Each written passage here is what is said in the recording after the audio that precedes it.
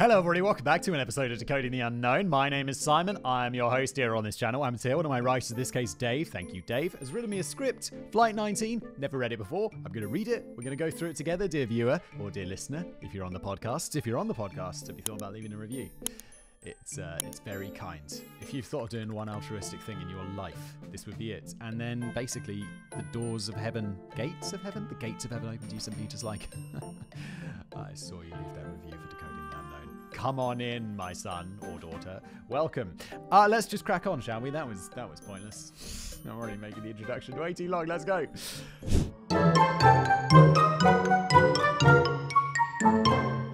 Almost everybody can tell you at least one story about an airplane that disappeared in mid-flight. Unsurprised. Have you guys seen that show? What's that show where is it called Manifest? Where there's a plane and it disappears and then it lands in the future. And I'm like, that is a brilliant concept. Wow! Wow!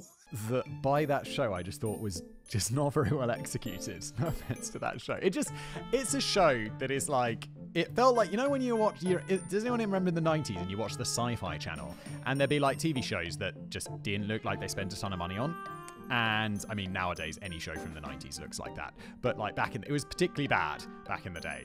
And I feel like this show was the modern equivalent of that. I'm not sure what network it was on or how much it cost to make, but it felt a bit budget. And I'm like, I wish this was done by like whoever did ABC. Breaking Bad. Was Breaking Bad by ABC? Or like just put a load of money into it because it could have been really awesome. That is true. Anyway, God, we're 2 lines in and 2 minutes in. This is going to take a moment, isn't it? Unsurprisingly, these disappearances are often linked with wild stories of alternate reality gateways, alien abduction, or top-secret government plots. However, although these make for thrilling stories and busy Reddit threads, the reality is, honestly, almost always just pretty mundane, because it's like, our plane disappeared, did it? Got some bad news. That plane ain't coming back. It's just not, because they can't fly forever. They have to land somewhere, and a plane landing somewhere tends to get, you know, some attention.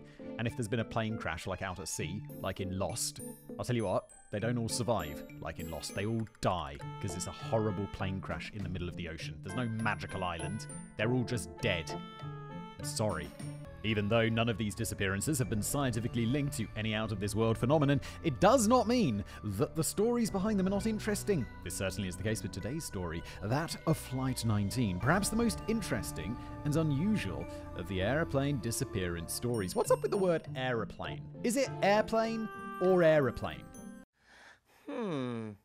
Like, I would always say airplane. We're going to get on the airplane. But should I be saying aeroplane? Have I just been doing that wrong? Aeroplane.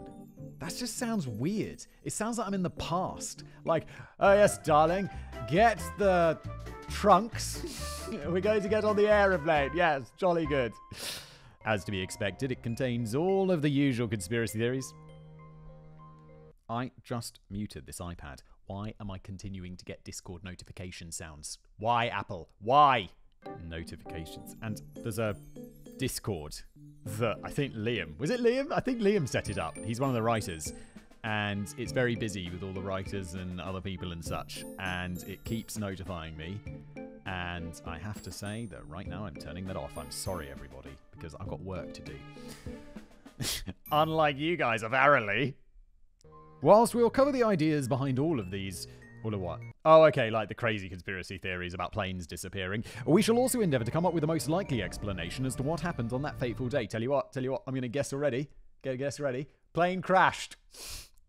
So, dust off your tinfoil hat, select your beverage of choice. I'll be having coffee. Instant coffee. I ran out of capsules from my machine, and I've backup instant coffee. And it's fine. It's fine. I actually have the capsules at home. I just keep forgetting to take them to work because I'm stupid. Yum. So, dust off your tinfoil hat, select your beverage of choice, sit back and relax as we take a deep dive into exactly what might have happened to Flight 19. What was Flight 19? Well, let us start with Lieutenant Charles C. Taylor. I'm going with Lieutenant because Lieutenant is how we say it in the UK. Did I tell the story? I used to get in trouble for this. I watched so much Star Trek as a kid that I'd always refer to anyone called Lieutenant as Lieutenant. And I was in the cadets, in the naval cadets. And so I'd always be like, yes, Lieutenant. And they'd be like, Lieutenant, boy. And I'd be like, oh, sorry. You're too much Star Trek. I'm sorry. And it's clearly spelled Lieutenant. But I always do it. If they're British, I'll use Lieutenant. If they're American or international, I'll use Lieutenant. What do Canadians do? What do Australians do? Well, what's your... Lieutenant? I feel like you'd be Lieutenant, right? Taylor, who would go on to lead the training mission known as Flight 19, was by no means a rookie, having racked up over 2,500 hours of flight time, 600 of which were in the TBM, Avenger torpedo bombers, the same plane used for Flight 19, as well as having 2 years' experience as a flight instructor. He should have been more than qualified to lead what has been described as an exceptionally simple training exercise. It's on mute, but I keep getting notifications. Stop. And I can't turn it off in case I get a phone call. Oh, Christ. Why do we live like this? Turning off my internet. That'll solve the problem.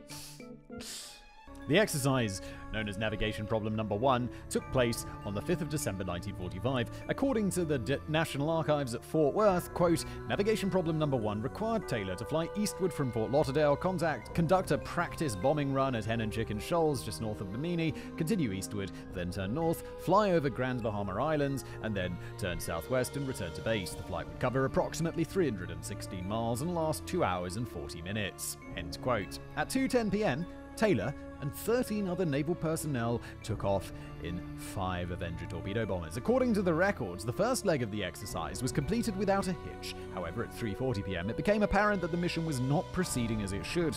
A transcription from the radio broadcasts between the aircraft show that one pilot radioed to another to obtain a compass bearing, and the response came back saying, I don't know where we are. We have got lost after that last turn. Is this the one where they're like talking about something like Whitewater, Whitewater? Is this one? I feel like I know vaguely familiar with this, like, conspiracy theory.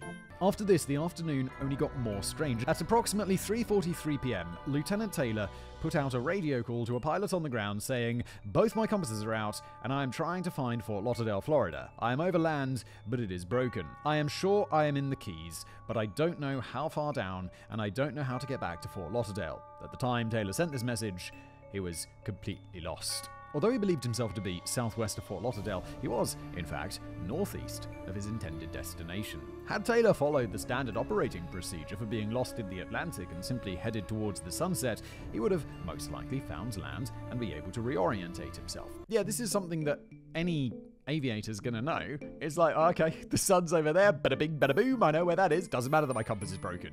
Like, you're gonna go where the sun is, because you have training in maps. Like, I've taken a few flying lessons. It's quite basic. I mean, the flying's complicated, but like, everyone knows the sun sets in the west, guys.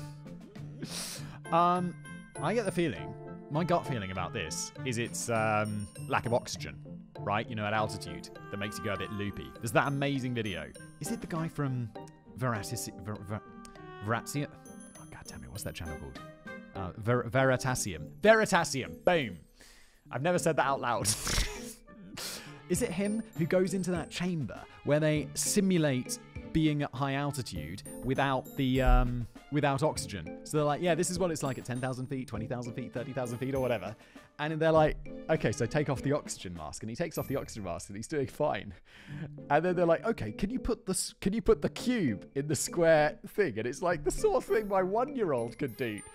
And the dude's like, it's just not working. He's just really trying. And he's like, he's happy. He's like, I just don't know what's going on. And then they're like, okay, we need you to put the mask back on or you're like, you know, you're going to die. And he's like, hey, what mask? I don't know how to put a mask on. And he's just sitting there like an idiot. And you're like, oh my God. No, brain needs that oxygen. It's crazy. So I reckon he's going a bit loopy or something, right? Because he's like not right. He should know how to figure this out. Unfortunately, he now believed that he and his planes were somewhere over the Gulf of Mexico, and so decided to fly northeast and attempt to locate the Florida Peninsula. In actual fact, he was now flying further out to sea. By this point, several of the other pilots had begun to lose faith in their leader. Where's he going? What's his name? Taylor. What's his first name? I want to use his first name. Charles. Where's Charlie going? What's he up to? Charlie, come back! Do you think he had a cool call sign? Charles Meister. The Charlester. I like that. That would be... If my name was Charles, I'd be the Charlester. Charlester! Records of the conversation between the pilots indicate that one man said over the radio, "Damn it, if we would just fly west, we would get home." It appears that Taylor was eventually persuaded to fly west, but shortly after 6 p.m. he reversed his decision and ordered everybody to fly east again. By this point, it is believed that at least one of the pilots had had enough of this and headed off on his own. Fuck this for a bunch of soldiers. I'm going home. F*** you, Charlie. You need more oxygen in your brain, Charles. Unfortunately for both the pilot and the other two men on board and the records for the story, the plane fared no better than the others. Uh-oh. One of the problems with being lost in the sky with nowhere to land is that aircraft require fuel, and should that fuel run out, your options quickly become exceptionally limited. This scenario was quickly playing out for everybody involved in Flight 19. As the planes flew further and further out to sea, their radio transmissions became more and more faint. Taylor was heard prepping his men for a crash landing. "All planes, close up tight," he said. "We'll have to ditch unless landfall. When the plane drops below 10 gallons, we all go down together." A few minutes later, the Avengers' last broadcasts were replaced by nothing. Nothing apart from the persistent buzz of radio static. The search. As you'll probably be unsurprised to hear, the Navy was not prepared to simply let this go, and a huge search was immediately launched. I'd feel a bit bad if the Navy was just like, "Oh yeah, who was it? Oh, it's Lieutenant Charlie." I'm glad that is lost, to be honest. No, they'll be like, "Let's go find them. We're the Navy, that's what we do. Let's get some ships out there, let's get some planes. Let's go find our boys. No man left behind." A huge search was immediately launched. Part of that search included the launch of 2 PBM Mariner flying boats, the fate of one of which adds more fuel to the fire of conspiracy theorists who claim that something is amiss with the official report. At 7:50 p.m., 20 minutes after it was launched, one of the flying boats also completely vanished, along with 13 crew members. Oh my. Over the next 5 days, the Navy launched more than 300 boats and planes, which would search an area of more than 300,000 square miles. Neither Flight 19 nor the missing flying boat were ever discovered. So, where did they go? Up until this point, my version of events has been largely taken from official reports, so I think it only makes sense to carry on in that vein and look at the official explanation before we start looking at some of the, shall we say, slightly more outlandish explanations. First of all, because it is the most simple disappearance to explain, we shall look at the flying boat that vanished during the search. The official Navy report suggests that this plane suffered some sort of fuel leak and exploded. This is certainly not without precedent. PBM Mariner flying boats were nicknamed the flying gas tanks because of their propensity to leak gas fumes, and it certainly wasn't the first time that one of these planes exploded. The likelihood of this scenario is further backed up by a radio message broadcast from the tanker SS Gaines Mills. While passing through the same area in which the flying boat disappeared, the captain noticed a sudden burst of flame which went on for about 10 minutes. A transcript of the message he sent reads, "At 1950, observed a burst of flames, apparently an explosion, leaping flames 100 feet high and burning for 10 minutes. Good lord. Position 28 degrees 59 minutes north, 80 degrees 25 minutes west. At present, passing through a big pool of oil. Stopped, circled area using searchlights looking for survivors. None found." End quote. The USS Solomons, which had been tracking both flying boats on radar, also reported that this was the exact point at which one of them disappeared. Now, on the face of it, this seems fairly open and closed. The notoriously unreliable aircraft suffers from a known fault and bursts into flames. We shall have to see if any of the alternative versions of the story provide a better explanation. But what about the flight for which this video is named? What about Flight 19? What did the Navy claim happened to those planes and the people on board? As with any such incident, a thorough investigation was carried out, although what happened was never definitively proved. The Board of Inquiry concluded the leader of the flight became so helplessly confused as to have suffered something akin to mental aberration. Okay, so I wasn't far off. He's just lost it. He's got a bit loopy. And I mean, the thing you'd think about first has got to be lack of oxygen or carbon monoxide poisoning, right? Further reports seem to have attributed this confusion to a number of factors. Firstly, Taylor did not actually have a clock in his plane, so he was unable to know how long the squadron had been flying in any given direction. Information that is incredibly important, especially when you're flying over open water without the aid of GPS. He doesn't have a clock in his plane? What are you up to? He's not wearing a watch? What? They're like, yeah, we're just going to go up in the sky, fly around for a little bit, come back. How long? I don't know. Until we're done. What? Secondly, as he reported in one of his radio messages, both of his compasses seemed to be malfunctioning. Thirdly, although an experienced pilot, he was new to the area and had very little experience with flying over the Bahamas. I believe it's also worth mentioning that, although I could not find any substantial evidence to back them up, I found several reports which claimed that on the morning of the incident, Taylor had been excused from duty, saying something along the lines of, "I don't want to take this one out." At least 2 of these reports claim that, due to a turbulent romantic life, he had also been drinking heavily the night before and may not have been fit for duty. What? A naval aviator? Never. As for what happened to the planes and the men on board, a report on history.navy.mil says, quote, "The most likely explanation is that the aircraft ditched as a group off the east coast of Florida, north of the Bahamas, in the face of a rapidly moving severe weather front. The prospects of survival in an Avenger ditched at sea are marginal at best, especially for the aircrewmen in the back. Ditching an Avenger at night in heavy seas would almost certainly prove fatal, causing the plane to break up, and if anyone got out, they would not last long in the cool December water and winds." So, there it is. The official version of exactly what happened to the unfortunate individuals who took part in Flight 19. Thank you so much for watching and listening to today's... No, obviously, we get into the conspiracies. This is a perfectly reasonable explanation from the government. They're like, yeah, something went wrong with the guy. He got a bit lost and he crashed in the sea. Boom, done, easy. Weather was bad as well. That's right, I said it! From here, things get a little bit more unlikely. The Bermuda Triangle.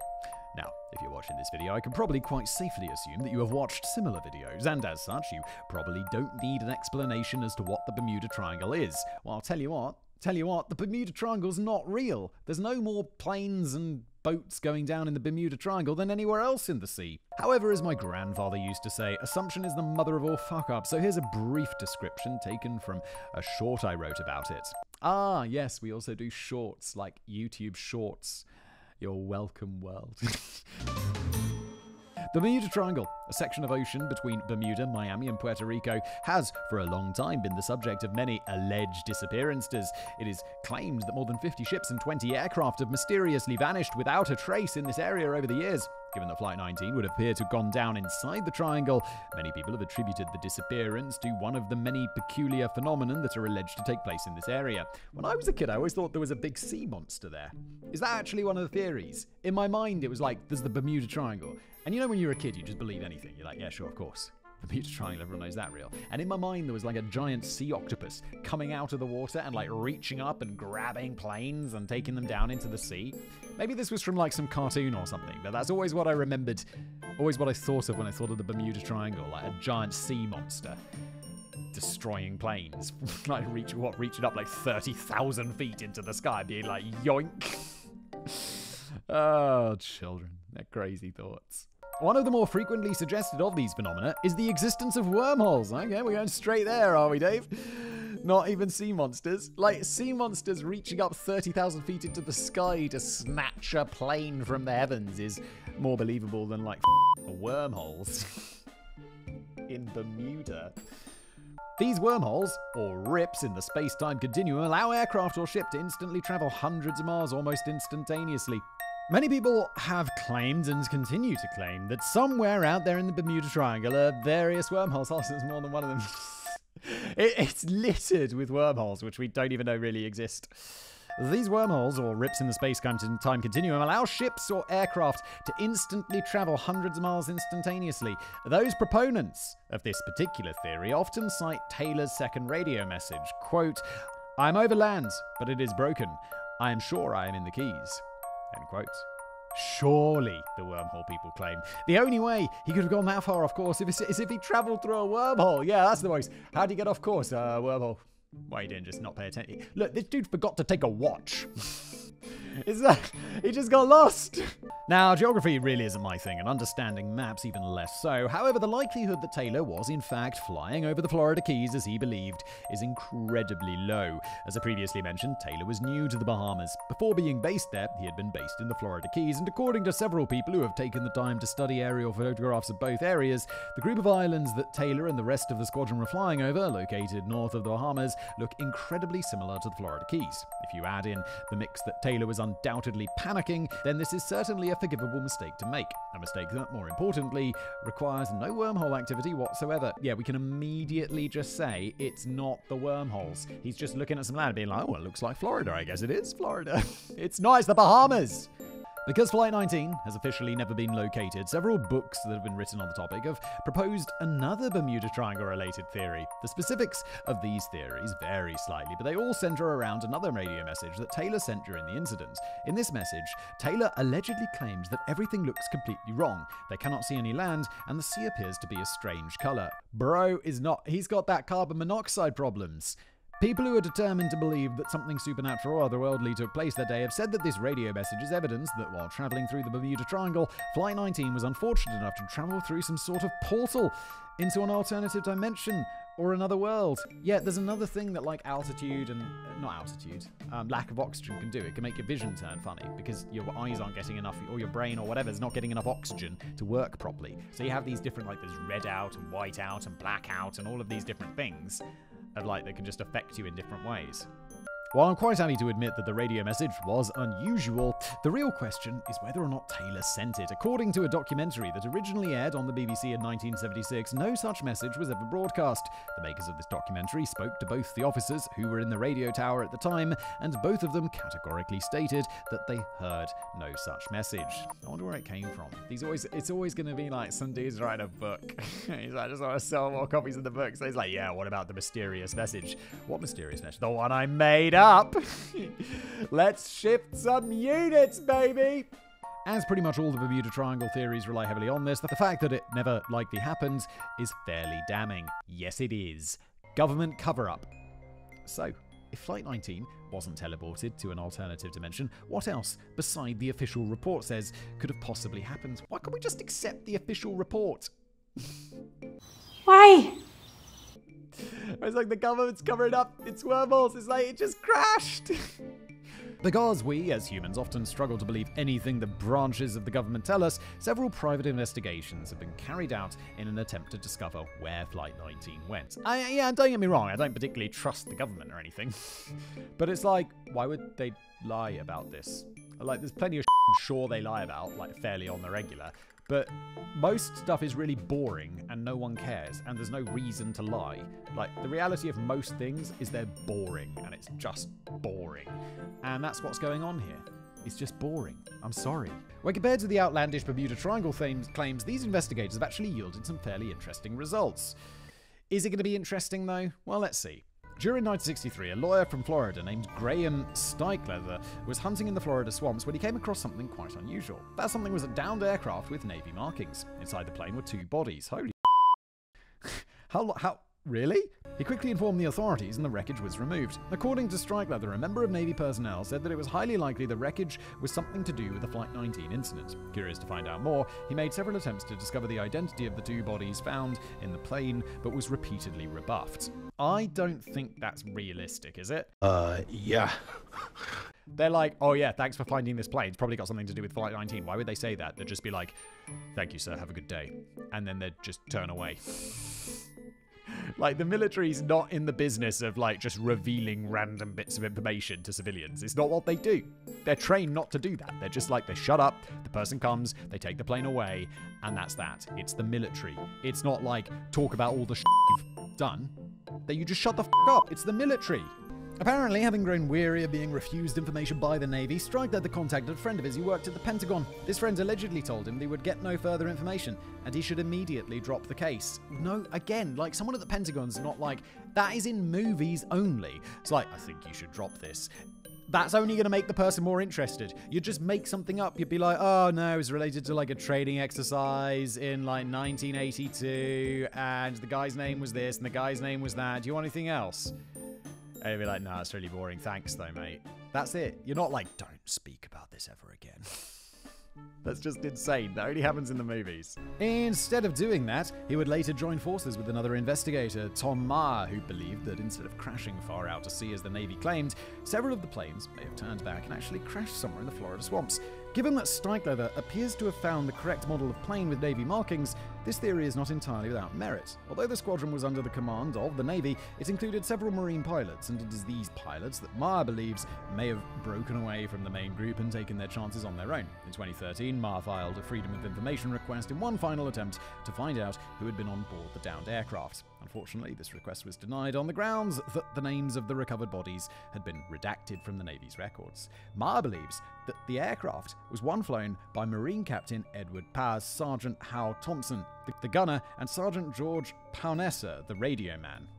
Now, you're probably thinking there are only 2 bodies found in the aircraft. What happened to the third? Maher believes that the radio man, George Paunessa, somehow survived the crash and, for reasons unknown, decided to go into hiding for the rest of his life. It's getting a bit far-fetched. I mean, it was a bit far-fetched because we know they're not in the Florida Keys unless they travel through some sort of magical wormhole. It's just another plane that the Navy crashed because it's the Navy. They're probably crashing planes, fairly regularly. Obviously, this idea appears to be completely insane. However, there is one piece of evidence that lends a little credence to this theory. Okay, let's see. While researching the archives of the Naval Air Station Fort Lauderdale Museum, Maher discovered a copy of a telegram sent from the Naval Air Station in Jacksonville just a couple of days after Flight 19 disappeared. This telegram, which was addressed to the family of Paunessa, reads, "I am very much alive. Signed, Georgie." While it is most likely that this is, at best, a misguided attempt by an unknown individual to provide false hope to the family, and at worst, somebody's idea of an amusing prank, the family, for understandable reasons, believes it to be genuine. When interviewed, an employee at the museum, yeah, but they're super biased, aren't they? Of course they want to read it. And why do you say this is at best a misguided attempt to provide false hope, or it's a prank? I'll be like, at best it's a prank, and at worst, it's someone's trying to with someone who's just lost a family's just lost their family member. When interviewed, an employee of the museum, Minerva Bloom, told a reporter, "The telegram is believed to be a hoax by many, but I'm not 100% sure because the family believes it's authentic, as only close family members knew his nickname Georgie." Well, his name's George. They only close family members knew he was called Georgie. Really? The one problem with the cover-up theory is that nobody seems to be able to provide even a slightly plausible explanation as to why. I mean, I fell down a Reddit rabbit hole which provided an amazingly detailed theory about how the entirety of Flight 19 had been abducted by aliens, a theory which included many more alleged broadcasts from Taylor, the last of which said, "I know where I am now, don't try and come after me." According to this theory, the United States Navy were not only aware of the alien involvement, but had actually arranged for planes and pilots to be taken away in some sort of technology swap. Yes. The aliens that have traveled to our planet are very interested in our amazing technology. The aliens that have traveled light years through space, fascinated by our iPhones. Greetings. Jesus. Come on. Because, an alien species was capable of traveling to Earth, successfully abducting 5 airplanes and their crew and transporting them all back to their home planet, so they'd obviously be interested in our technology. Exactly, Dave. But apart from that highly likely sequence of events, unless I'm missing something incredibly obvious, there doesn't appear to be any logical reason why the Navy would want to disappear a large amount of valuable equipment and personnel. Again, I'm open to suggestions. Maybe Simon could think of a reason, or maybe somebody can post one in the comments section. I'm sure people will, but I'm just like, the plane's crashed! The guy got a bit loopy for whatever reason, crashed his planes. Boom, done. So let's do a quick recap. Do we think that the disappearance of Flight 19 was an unfortunate and tragic accident caused mainly by pilot error? Or do we think that mysterious forces at work in the Bermuda Triangle transported the planes way off course and caused them to vanish into an alternate dimension? Incidentally, and I did not know this until carrying out research for this script, although it might appear that an unusual number of boats and aircraft have gone missing within the Triangle, given the fact that it is a particularly high-traffic area, a plane crashing or a boat sinking is no more statistically likely there than anywhere else. I told you! Additionally, given that the Triangle covers some 500,000 square miles, it is not all that surprising that things have been lost there that are difficult to find. If you don't believe me, then perhaps you will believe the National Oceanic and Atmospheric Administration, who state on their website, "There is no evidence that mysterious disappearances occur with any greater frequency in the Bermuda Triangle than in any other large, well-traveled area of the ocean." As boaters and flyers continue to venture through the Triangle without event. Lastly, we have the option of a military or government cover-up. While I accept that the Navy's reluctance to provide any information on the downed aircraft and its occupants might be taken by some people as evidence that they're trying to hide something, military organizations are notoriously secretive. Furthermore, we don't actually have any evidence apart from hearsay that the downed aircraft was anything to do with Flight 19. In fact, I never actually found any indisputable evidence that the plane ever existed at all.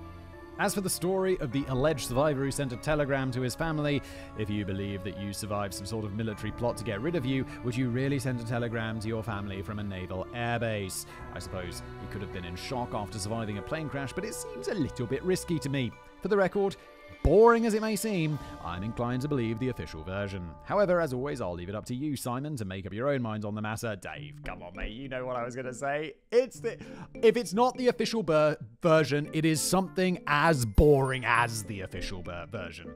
Because any video that contains the Bermuda Triangle always results in a plethora of interesting theories, I look forward to reading the comment section on this one. Yes, short episode today. Thank you so much for being here. If you liked it, smash that like button. If you're listening to it, like I say, leave a review. It's the best thing you can do. And I'll see you next time.